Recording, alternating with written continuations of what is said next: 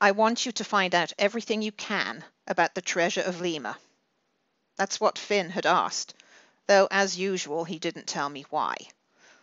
I presented my outline while we were sipping cocktails on the deck of Time Voyager.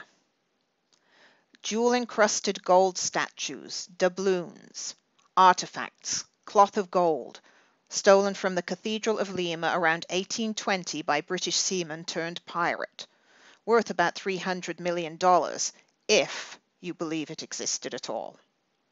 Finn said nothing.